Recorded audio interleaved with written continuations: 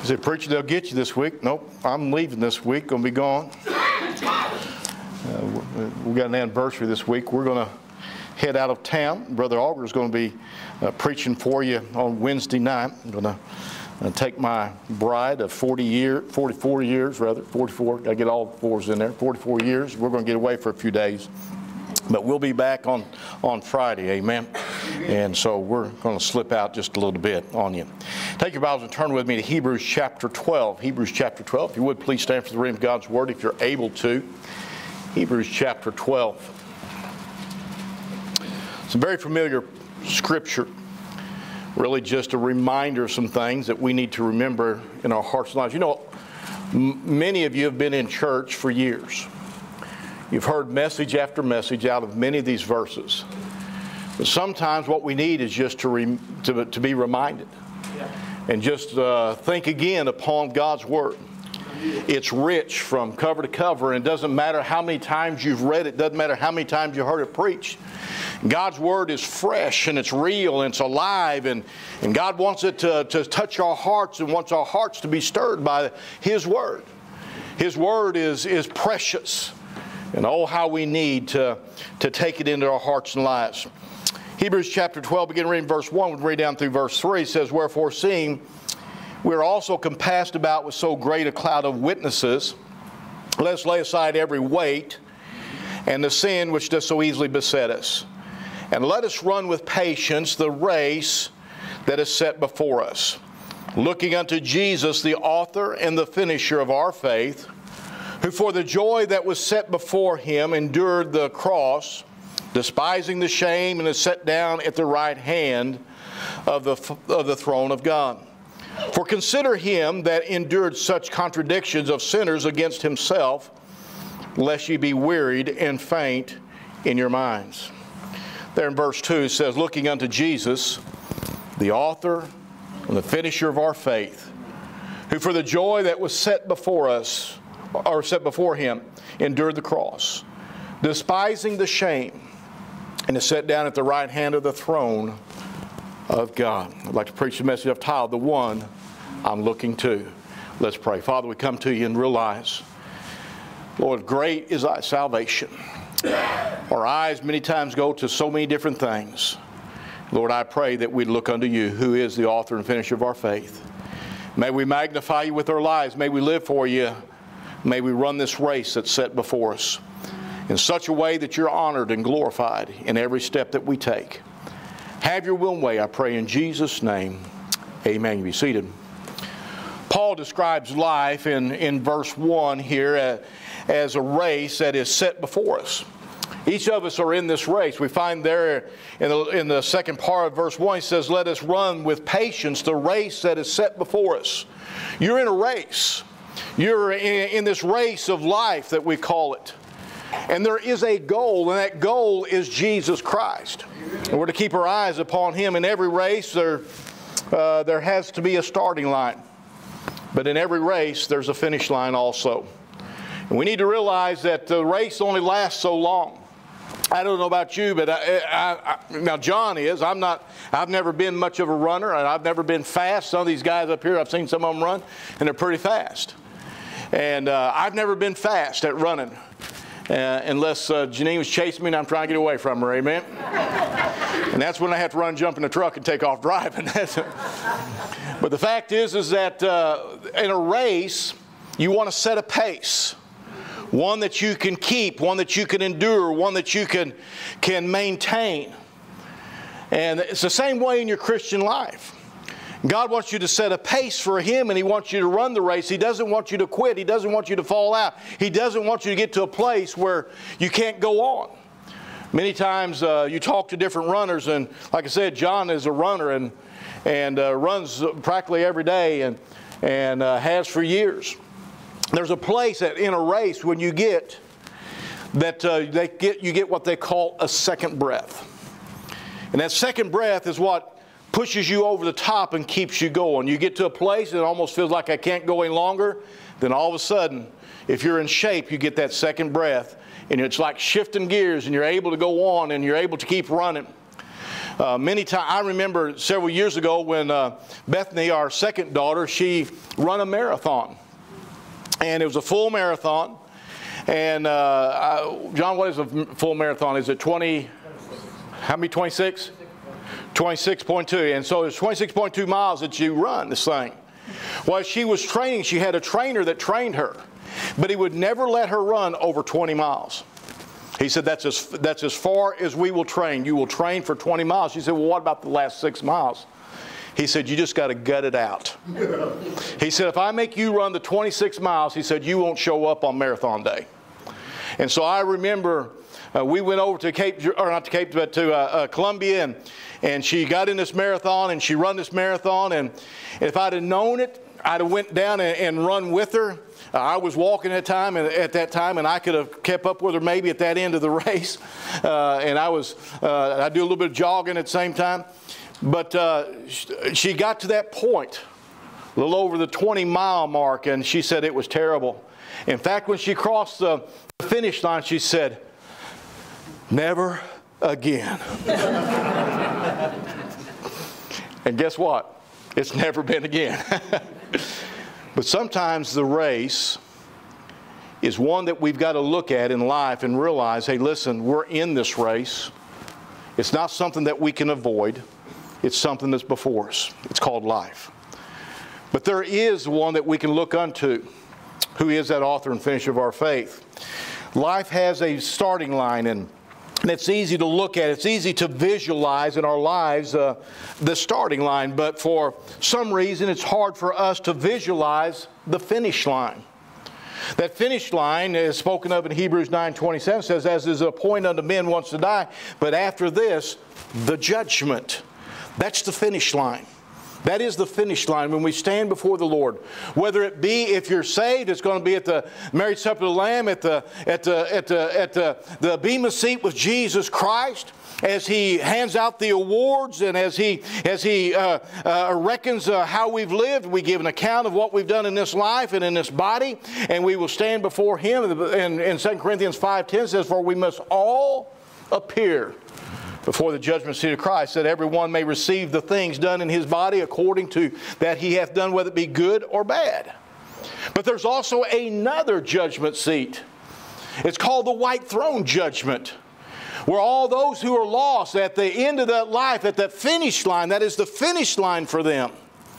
And after that finish line, they will receive their rewards also, which will be a lake of fire forever and ever. Revelations 20 and verse 12 and 13 says, I saw the dead, small and great, stand before God, and the books were open, and another book was open, which is the book of life. And the dead were judged out of those things which were written in the books, according to their works. And the sea gave up the dead which were in it, and death and hell delivered up the dead which were in them. And they were judged every man according to their works.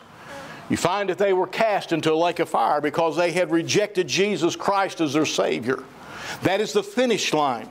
Every one of us have a starting line, but there is a finish line. So since there's a starting line, and a finish line, we need to really consider some things. One is the race that's set before you. What is that race? What is that race? We find there in verse 1, it says, wherefore seeing we are also compassed about with so great a cloud of witnesses, let us lay aside every weight and the sin which has so easily beset us. And he says, and let us run with patience the race that's set before us. To run a race in life without Jesus Christ as your Savior will bring a terrible finish and a terrible cost. Back in the early 1900s, there was an evangelist that traveled the United States. His name was Tidwell. And he tells a story about a man that, and I'm not sure whether it was it must have been down in the South somewhere, because they had the horse racing. This man raised horses to race. He was involved in the horse racing events and even within the gambling and all that went on those horses and all that took place wherever he was at. Well, he was holding, Evangelist Tidwell was holding this evangelistic meeting in this town, and every night this man would come to the meeting. He was under deep conviction. God was dealing with his heart. He knew that he was lost. He knew that he needed to get saved. And after a while, each night he would get up and at the invitation time and come and kneel down, and somebody would deal with him, but he would pray, and then he would say, "Not now. I can't, just not yet. Not yet." He'd get up and he would leave. The next night he'd come back and be under conviction of the preaching of God as Tidwell preached, and do the same thing. He'd say, "Not yet. I can't just yet. I just can't." And he'd get up and he'd walk out.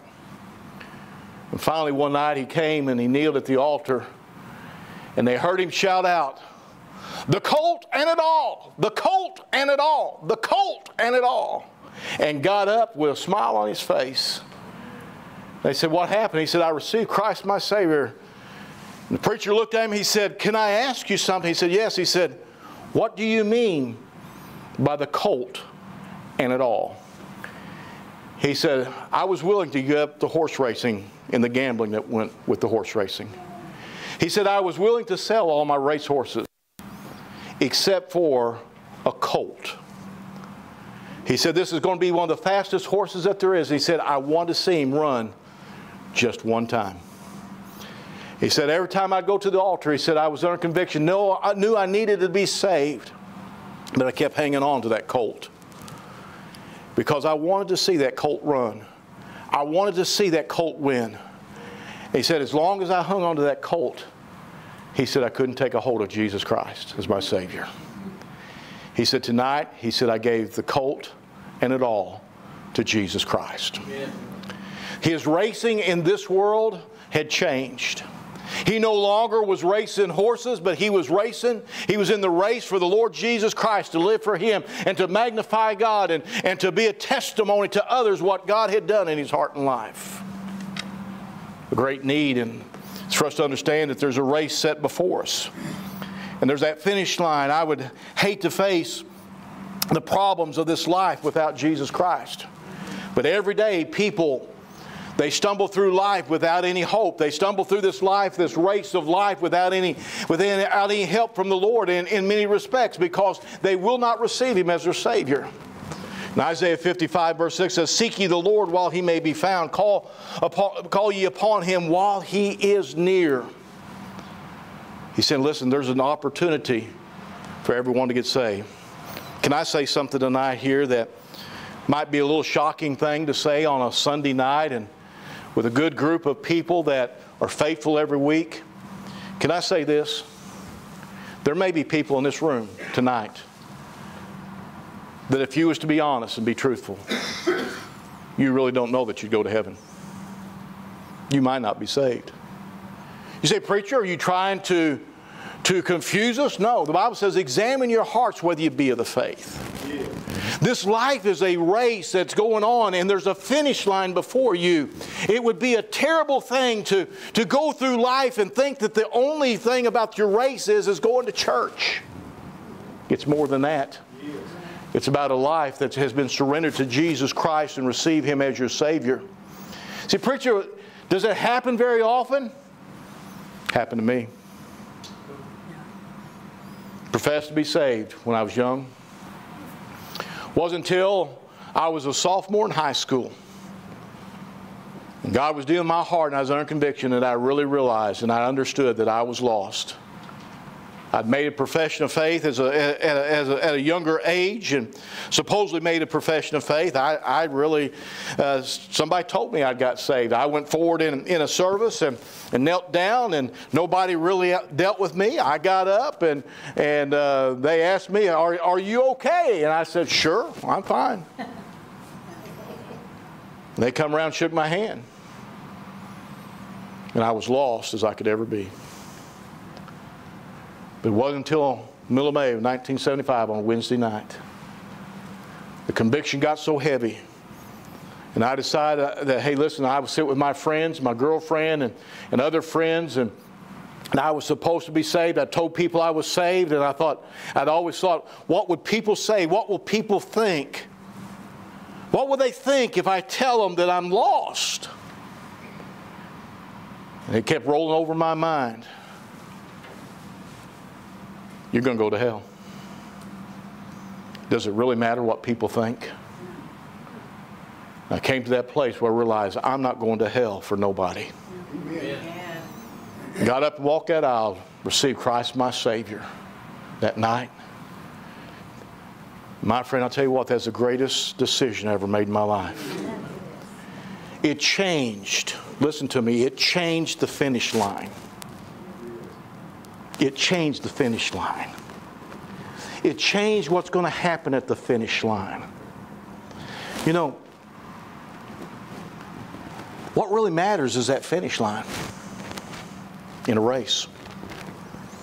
If you get in a race and you start running and you quit, you didn't make it all the way to the finish line. What matters is that finish line. But every one of us will cross a finish line one day. And what matters is how we've run that race, and what the difference is in that race, and what's going to make it matter is what we've done with Jesus Christ in our lives. No matter how hard you run in this race of life, if your hope is not in Jesus Christ, you've lost the race. Doesn't matter how well you run. This morning I spoke about, and I used as an illustration of Glenn Cunningham, who set the world record after he had been in a fire in a schoolhouse as a child, him and his brother. His brother died, and how he was crippled, and it was months before he could even sit up straight. And then it was months before he could even stand up. And then he had to his legs were bent, and he couldn't do anything, so he had to take a chair and hang onto a chair and slide the chair around. And then finally he graduated to hanging on to the tail of the family mule and walking by hanging on to that tail of that family mule. And then finally he graduated up to taking a hold of the tail of their colt there by the name of Paint, and he began to learn to gait with that horse a little bit. And before long he was running the race. He set the world's record.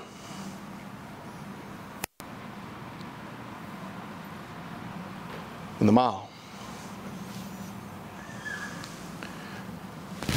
My friend, can I tell you, it doesn't matter how hard you run. Doesn't matter how religious you talk. It doesn't matter how big your Bible is. It doesn't matter how many times you walk through that door. It doesn't matter how much money you put in the plate. And to be honest with you, it doesn't matter how many times you've been through that baptistry. If you've never put your faith and trust in Jesus Christ, if you've never come to an end of yourself, if you've never come to a place where you admitted that you're a sinner on your way to a devil's hell and asked the Lord to forgive you of your sins and ask Him into your heart and life to be your Savior. Hey, listen, it doesn't matter if you've been raised in a Christian home. It doesn't matter if your dad is a preacher, a deacon, or whatever. It doesn't matter. The only thing is, hey, it doesn't matter how hard you run that race. What matters is what you did with Jesus Christ in your heart. Sometimes, in those situations where your family's in church all the time, sometimes it's a little harder. You've been raised up in it. Make sure you know Jesus Christ is your Savior. Also, to neglect Jesus Christ in your race as a Christian after you've been saved. If you neglect Him, it's wasted and it's vain. The race that you run you're missing out what God has for you. Look there in verse 3 of Hebrews 2. It says, how shall we escape? Hebrews chapter 2 and verse 3 says, how shall we escape if we neglect so great salvation? How shall we escape? That was written to the Christian. He said, if you neglect your salvation, how are you going to escape? And in fact, it's in vain if we don't live for the Lord, if we don't serve the Lord, if we don't run this race for the Lord before us. Far too many Christians get sidetracked and sidelined in this race by sin and the things of this world. They get into the materialism, they get into the worldliness, they get into the sinful habits, the lust. They get into the apathy, they get into the selfishness and self-centeredness. And before long, their race is not about the Lord. The race is about themselves, about things. And they forgot who's at the end. They forgot that they're to keep their eyes on the Lord Jesus Christ. In 1 John 1, I'm sorry, in 1 John chapter 2 and verse 15 says, love not the world, neither the things that are in the world. If any man love the world, the love of the Father is not in him. For all that is in the world, the lust of the flesh, and the lust of the eyes, and the pride of life, is not of the Father, but is of the world. The world passeth away, and the lust thereof, but he that doeth the will of God abideth forever. The things of this world, we need to lay them aside. They're weights that weight us down. Can I ask you, what is your life doing for the Lord Jesus Christ? Too many times we get weighted down with the things of this world. Come here, Levi. Now, I can do this pretty easy right now, can't I?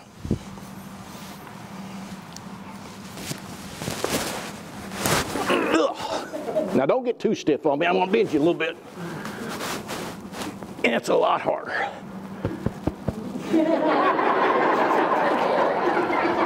I'm going to drop you is what I'm going to do. And it becomes a lot harder. I'm going to be sore tomorrow, you know. A weight, thank you, changes everything in your life. Too many Christians are running and they pick up the weights of sin. And it weights them down and they don't run well. They get wore out. They get tired. They get discouraged. Why? Because they're carrying too much of the weight of this world. If I was to pick up one of these other guys that are bigger, I wouldn't be doing those squats. I might squat once and I wouldn't come back up. Why? Because of the weight. One of the things that you go to any doctor and they'll tell you, if you got too much weight yourself, it's hard on your knees. Many times that's why it's hard to go up and down steps. It's hard on your ankles and your body. Well, it's the same way if we talk about the sin of this world. In running a race for the Lord, the sin and the things of this world, the world itself, can become too much weight. You can take something that is good, that there's no really sin in it, and it can become a weight that hinders your running for the Lord. Say, what do you mean? I like to fish. But let's say that I put so much effort into fishing, I begin to neglect my Bible. I begin to neglect my prayer life. I begin to neglect telling others about Jesus Christ. And it's all about fishing. Guess what? Something that is not a sin becomes a weight in my life. And it hinders my race for the Lord. It hinders how I perform for God. We need to shed those weights. Now, is it wrong to fish? Absolutely not. Is it wrong to do some of these other things? Absolutely not. But when they become a weight, when there's so much of it in your life that it hinders you from running the race for the Lord and putting Him first in your life, then it becomes a hindrance and it will mess up your race and keep you from running for the Lord like you ought to. People are in the grandstands, you might say, watching us. All around you, I don't care who you are. You've got family members, you've got neighbors, you got co-workers, you got friends, you've got people you don't even know that are watching your race. It might be at the Y. It might be at the grocery store. It might be at Walmart. I walked into a place of business the other day and I need to pick up something and they had it reserved for me. And I said, I'm Rodney Haggett, and I'm here to pick up this and this. And it shocked me. The lady stood up. She said, "Can I shake your hand?"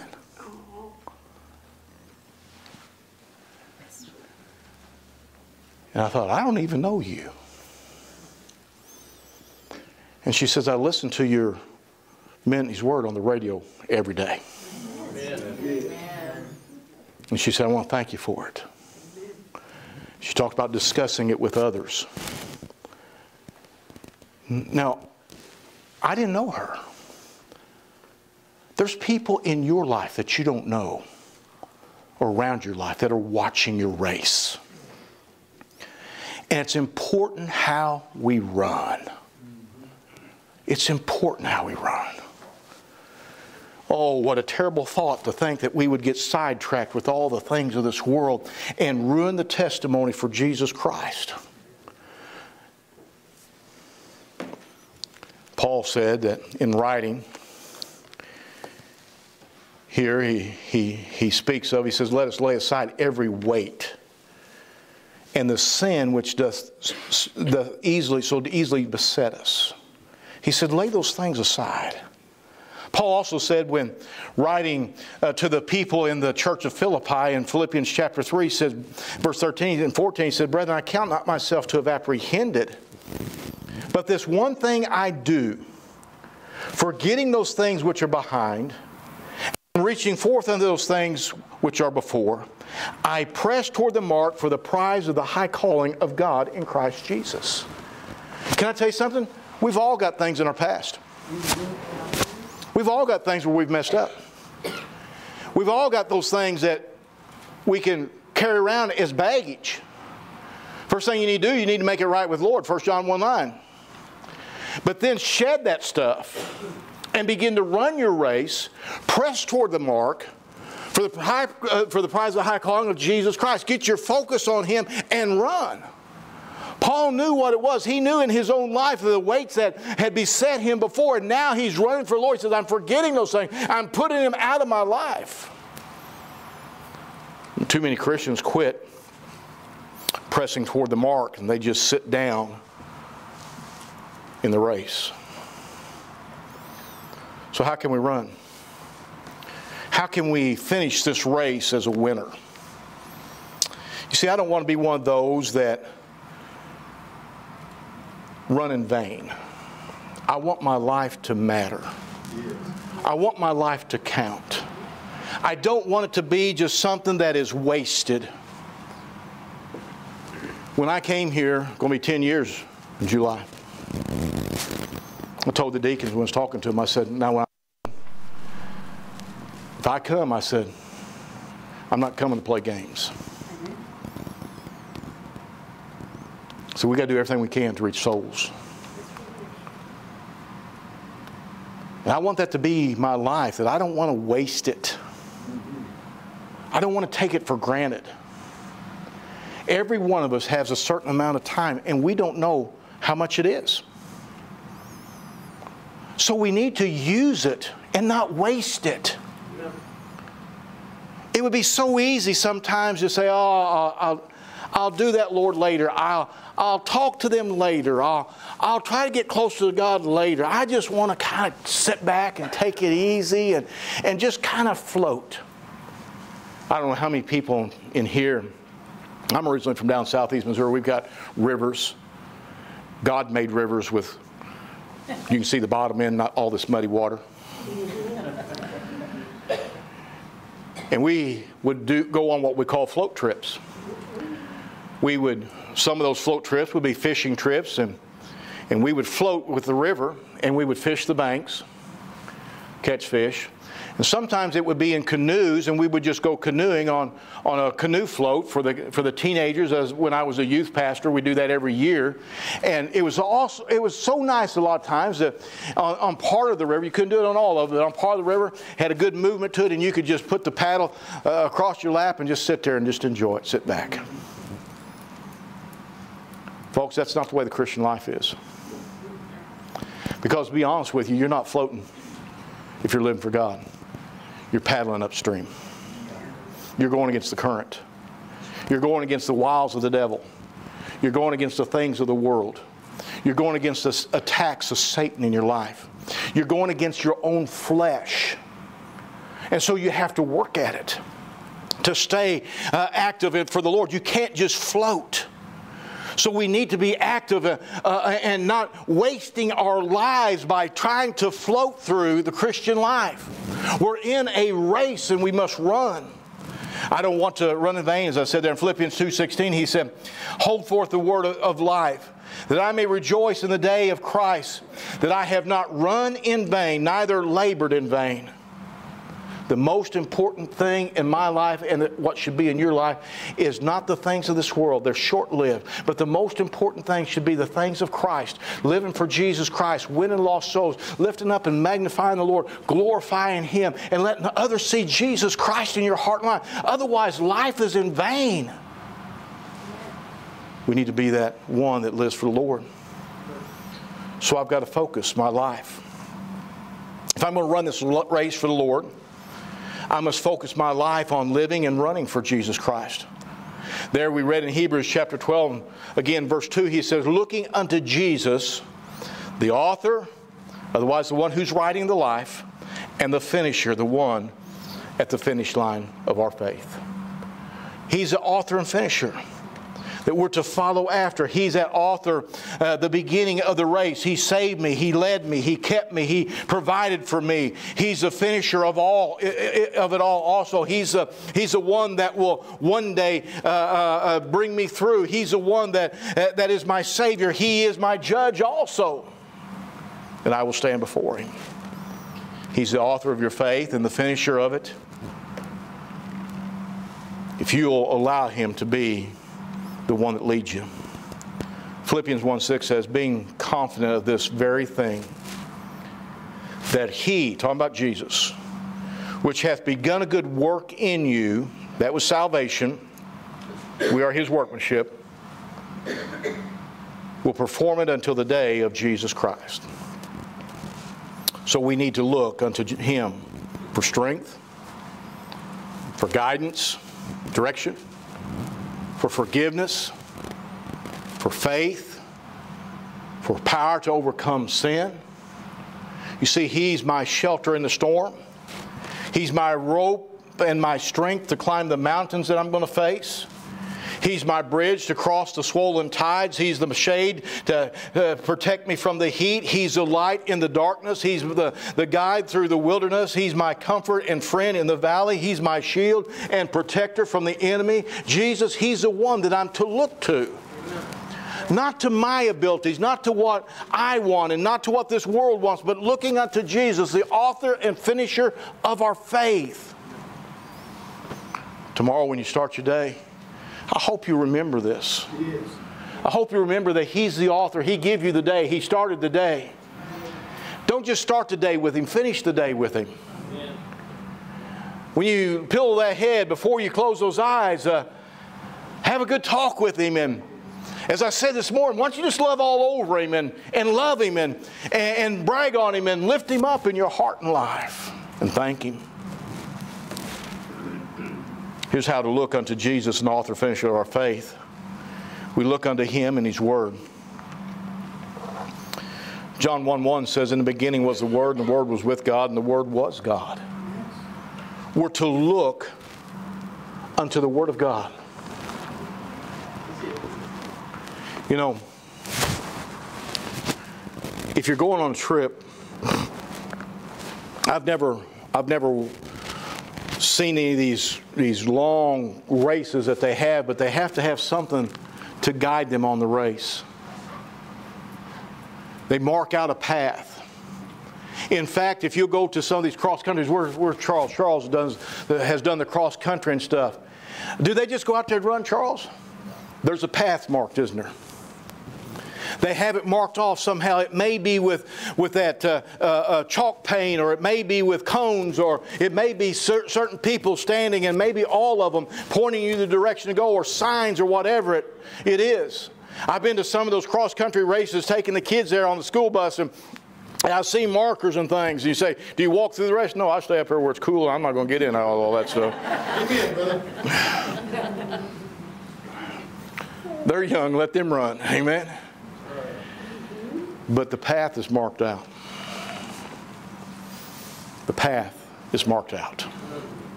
Here's the guide. It's been marked out with God's Word. The race that you and I are to run. And the reason He gives us His Word is so that there would be no doubt in where we're to run, who we're to run for, and how we're to run. So He gives us the Word of God. If you want to run the race for the Lord Jesus Christ, pick up the manual. Pick up the guide. Pick up the map. Find the direction that God is leading and guiding in your life. Also, if we are to run this race for Him, to look unto Him, we look unto Him in prayer. One of the greatest tools each of us have is the ability to pray, to talk with God. And by the way, He wants you to. He wants you to. Jeremiah 33:3 says, "Call unto me, and I will answer thee, and show thee great and mighty things which thou knowest not." In this race, there's things before us that we don't know what's out there. And He does. And He will show us if we'll walk with Him in prayer. We're to look unto Him by and through the Holy Spirit of God. As the Holy Spirit of God dwells within us, what know ye not that your body is a temple of the Holy Ghost which is in you, which you have of God, and you're not your own, for you've been bought with a price. Therefore glorify God in your body and spirit, which are God's. And we're to listen to the leadership of the Holy Spirit. You know, almost all of us anymore carry that cell phone on our side or in our pocket or in your purse or whatever. And I know that a lot of times when driving for school functions and stuff, going to different places, that I don't know where those places are. And they'll take you to Kansas City, they'll take you here, they'll take you there. And sometimes the teachers don't even know where it is. But if I can get an address, I'll punch it up on my phone, and that GPS on that phone, and I stick an earbud in my ear, and I take off driving. And there's a voice.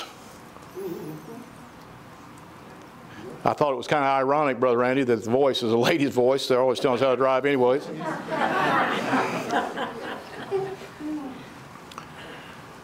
There's a voice says, in 2 miles, take exit so-and-so. You get a little closer so you get over in the right lane. And step by step, it will lead you through. And sometimes when we go into the traffic in places in Kansas City, and there'll be construction, it'll say there's construction ahead, take such and such exit, and takes you around it. In your life, there's the Holy Spirit of God that says there's construction up ahead, you need to be routed around it. There's the problems ahead, you need to take this route to avoid the problems. Oh, how we need to listen to the Holy Spirit of God that speaks to our hearts and guides us and directs us. He is at every moment, He is awake and He is there, and He wants us to listen to Him. He wants to guide our lives. He wants to direct us. He wants to show us the right way to go. He wants to help us in this race of life. The Holy Spirit of God is there to guide us. And we're to look also unto the Lord, who's the author and finisher of our faith, in and by faith. There's a lot of things in life, in the race that you're about to take or that you are in, that doesn't make sense. That everybody many times will say, don't do that, don't go this way, don't go that direction, don't do this, don't do that. But by faith, God says, I want you to trust me. I want you to step out by faith. I want you to take this step in the race. I want you to do this. I want you to do that. And we're to trust Him by faith. Well, I'll tell you what, there's a lot of things going on, you know, with this building and all that going on, that it's by faith. By faith. But also believe it's a time for you and I to grow in faith and trust God. Over this period of time, there's been times that, and from the very beginning, before we even purchased land, before we did all that stuff, praying and seeking God. And some of the stuff didn't make sense. And God began to open the doors and said, just trust me. Trust me. There's been some of the things, and I'm just going to be 100% honest with you, there's been a few times that I've said, Lord, did I mess up?